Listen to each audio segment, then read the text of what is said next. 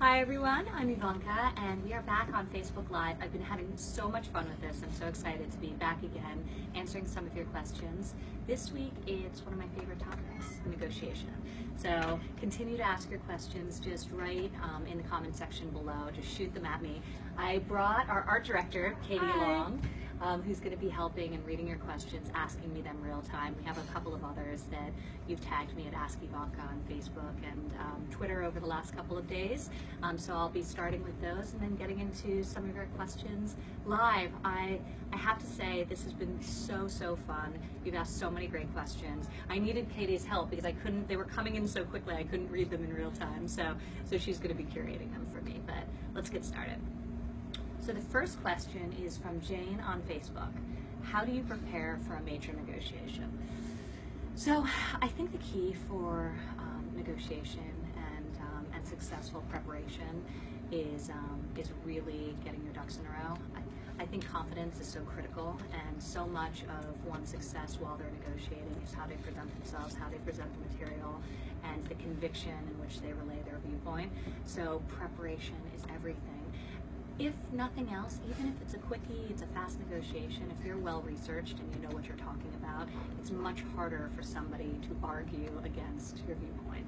So I like to go into a major negotiation really understanding my facts, really being up to speed. I found it's been an incredible competitive advantage for me. I actually find that as people get more successful, they end up doing a little bit less of the work because they have people under them who are doing some of the preliminary research, and a lot of that information isn't communicated to them. So sometimes it's actually an advantage when you're younger, a little less experienced, to negotiate with somebody who's more formidable, because a lot of times they're not quite as up to speed on the topic as you are. But preparation is incredibly important. And then I think just taking a deep breath. I think when you're prepared, you can feel a lot more confident.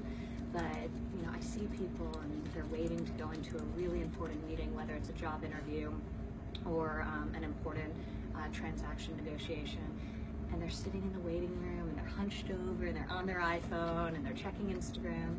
And I think one of the more important things we can do is sort of sit up straight, breathe deeply, sort of center ourselves for a second, and then start the process. So those are just some little tips, but I think they're pretty important. I have one. Amanda on Facebook wants to know, in what ways do you think the internet helps or hinders negotiating? Well, so I think the internet is an unbelievable tool and resource, especially for preparing yourself and for gleaning information. You can find and learn a lot about the person you're sitting on the opposite side of the table about. You can learn about the topic, you can do some real research, but I don't like to negotiate digitally. I think it only benefits the weaker party. It gives people the ability to be very measured in their response. It also opens up the door for misinterpretation of intent. So somebody can send a one-line email that's a very nice, normal response, and the lack of an exclamation mark can make you feel paranoid that it's an authoritative statement. And so I find that there's so much room to misinterpret tone via email. Plus, I think that you're giving a weaker party the benefit of really thinking about how they want to respond. And I think one of the most telling things in a negotiation is asking a question and real time seeing how they react. You can learn a lot from somebody's body language. Did you make them uncomfortable? Did you unearth sort of a weakness in their argument? And you lose that when you do it, even telephonically to a lesser extent, but I think any consequential negotiation should be done in person. Okay. This one's a good one. Ooh. Okay, so we've got Anne on Twitter. How do you keep your personal feelings out of a negotiation? For example, if you really like the person. So like, love. This is one of these cases where sometimes there really is a benefit to having an intermediary. And it's why in real estate people will use brokers if they're just not educated on how to transact, or if they would prefer not to be the point person. So I do think sometimes there is a real benefit to having somebody who's the point person, and allows you to then come in later and be a little bit softer, or come in later and be a little bit more aggressive. So in a case where there are personal feelings, I think that's an especially helpful time to use somebody to help facilitate those discussions if you feel uncomfortable having them directly.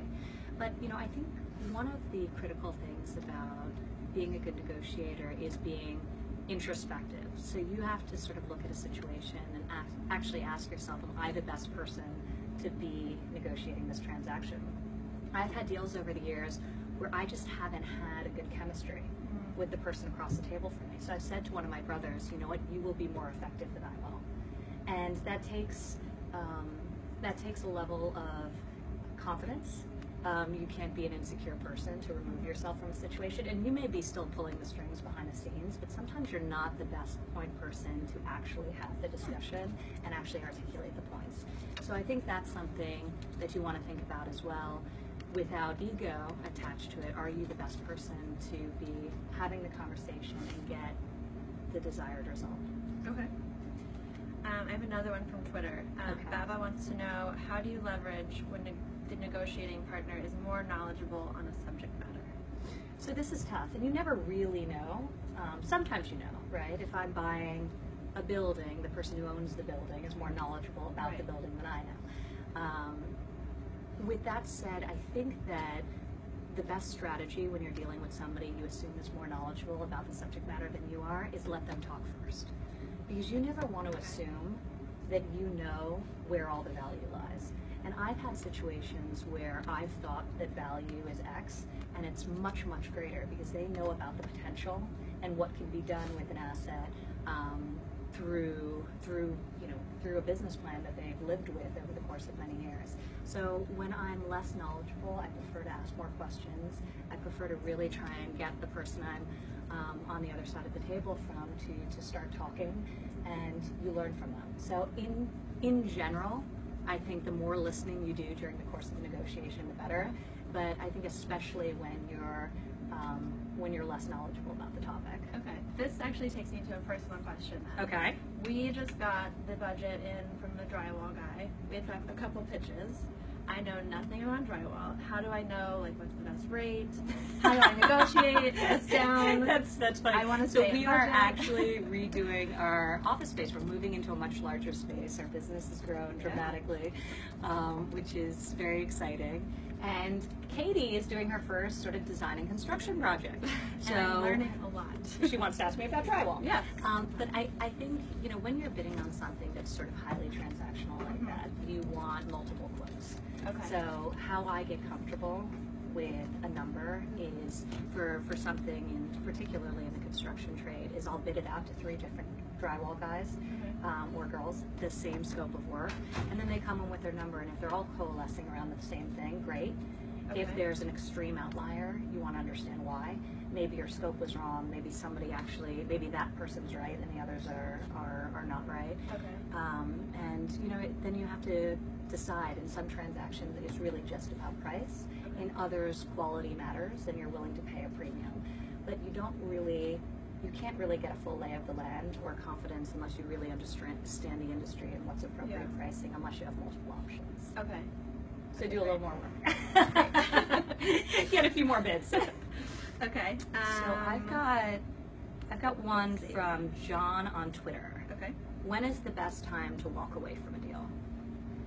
So you should always be prepared to walk away for a deal that you don't want to transact, that is no longer a good deal, and sometimes that's really hard because you get emotionally invested in the end result and culminating something. Nobody likes to work really hard on a project and not see it through to completion. So I've known people who have done deals that they know aren't good deals any longer. They've been chiseled away. The spirit, the intent, or a lot of times through a negotiation, you learn that the person you're negotiating with, who's going to be an ongoing partner, has personality traits that you don't like, that they're not going to be a good partner in the long run. Those are the hardest, where you still like the deal, but you realize the partnership is set up to be flawed. And those are tough. So I've walked away from deals that economically would have been very beneficial, but I didn't feel comfortable with the partnership and who I was dealing with. So, I think you have to be willing to walk away. You have to constantly make assessments, and you have to constantly ask yourself, does this deal still make sense, despite the fact that it always iterates from where you start? And it takes discipline. Sometimes it's harder to walk away than it is to actually close it. Okay, we only have time for one more question. Okay. The last one comes from Facebook.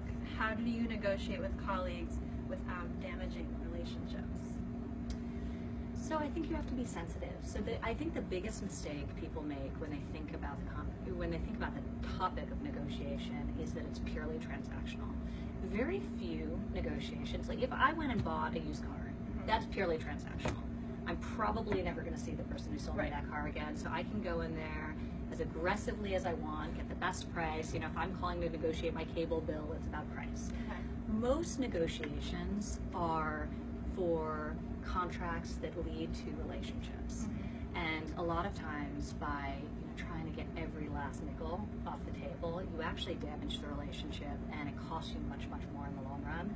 So I think first and foremost you have to categorize negotiations as, is this purely transactional, or is there a relationship element like dealing with a coworker where maybe the best thing you can do is actually lose a seemingly irrelevant negotiation because it will create goodwill for your relationship with that party going forward, and they'll be more trustworthy of you, and they'll be more inclined to collaborate and cooperate with you on an ongoing basis. So I think especially when you're dealing with colleagues, I would err on the side of sensitivity. I would be very forthright with them in terms of what your perspective is, and I would spend a lot of time listening, because these are people that you want to understand their perspective. And if you're negotiating something, don't assume that your viewpoint is right. You know, at least give them the benefit of listening and getting to a place where you understand their argument as well as your own, and then as a collective try to find an agreeable end result. Okay. So, and I think that's it. It went by so quickly. So this was rapid fire Facebook Live. This was a lot of fun. You can go to my site, IvankaTrump.com. We've done a ton of posts on negotiation. It's at the top of the homepage. And it's at the top of the homepage. We have great contributors on the site as well, from University of Pennsylvania's Wharton Business School Professor Adam Brandt to Elizabeth McLaughlin, who have talked about so many different iterations on this topic, how to negotiate a better salary. You're on there too. Yeah, I'm on there as well. So we've got a lot of good stuff. So visit IvankaTrump.com, tune in. We're going to do another topic like this. And in the comments below, ask me your questions for what you'd like us to discuss next time. And if you like this format, it's a lot of fun for me, so I enjoy it, and thank you guys for tuning in. Bye!